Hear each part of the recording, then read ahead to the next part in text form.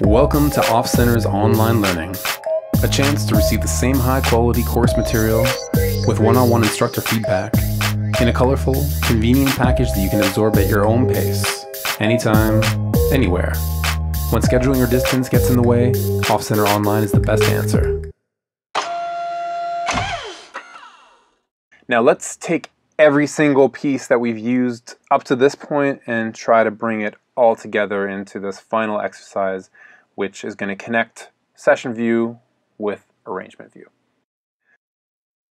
We have our cold cut piece inside session view, and now let's tab back over to arrangement view and just see what's going on here. So at the 104th bar, we have this piece that they created. This is essentially the way that they intended the track to be. So if you wanted to listen to this beforehand, you would click this button here that I just did there, which was called the back to arrangement button.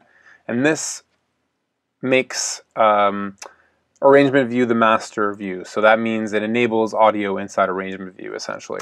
So if I press play now, this is how the track was recorded. Let's bring it back to the original tempo of 100 there.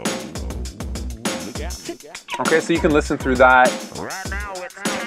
This is the track as it was recorded, as it was released. 2, 3. Okay, so that's the original. Again, spacebar is your shortcut for stopping everything.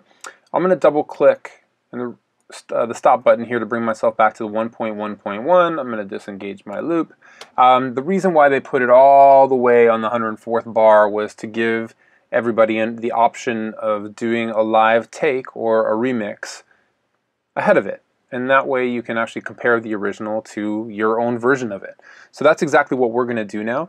We're going to tab back over to session view now, and we're going to record a session take from session view into arrangement view. And the way you do that is pretty simple. We're going to set everything up here. We're going to press stop all clips here. We're going to set our global quantization to a denomination that we're comfortable with. In this case, I'm going to put quarter notes. And I'm also going to set up a bunch of key mapping, okay?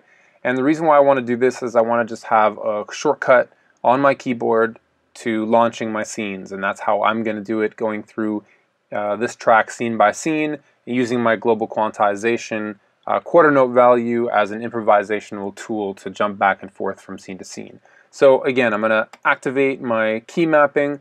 I'm going to select my intro. I'm going to hit 1 on my keyboard. Drums, I'm going to call 2. Chorus, I'm going to call 3, 4, 5, 6, 7, 8, 9. Call the bridge 0. And then I'm okay with not having these bottom choruses in the ending. Okay, so that's enough for me at the moment. Otherwise, I could use ASDF or whatever it is that you feel is the best key to launch that particular function. Okay, I'm going to undo my key mapping for the moment. I'm going to press stop there, stop all clips, just to make sure nothing launches, nothing happens by surprise here.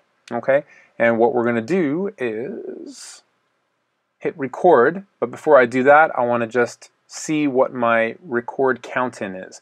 Now, underneath the metronome, again, we mentioned this a little bit earlier, now it's putting that information to use. We're going to look at what our count in is. I want to give myself 2 bars prep time so that when I press record, it's going to give me a 2-bar count in so that I can get ready and activate my clip whenever I'm ready, as opposed to it just starting automatically. All right, so I'm going to set it to 2 bars, and then I'm going to hit record. And when I hit record, everything that I do inside session view is going to show up in arrangement view. And this is one of the coolest first sort of eureka moments of Ableton, of using Ableton. Things that really will bring your tracks to life in a bit of a different way than any other software that you might be messing with.